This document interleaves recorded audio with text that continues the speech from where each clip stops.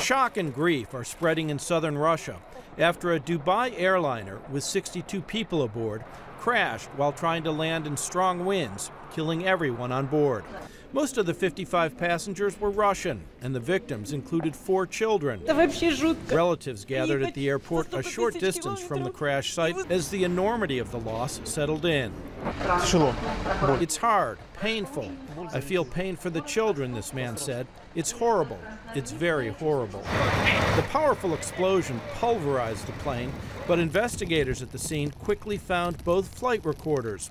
The cause of the crash wasn't immediately known, but officials and experts are pointing to a sudden gust of wind as a possible explanation.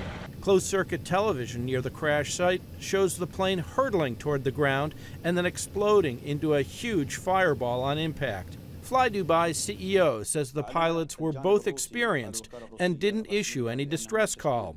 Everyone in our company is in deep shock, and our hearts go out to all loved ones of those involved.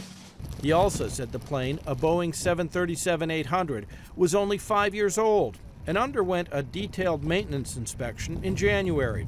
Officials say Fly Dubai, a budget carrier, has a good safety record. The crash was the company's first since it launched in 2008. Ned Barker, The Associated Press.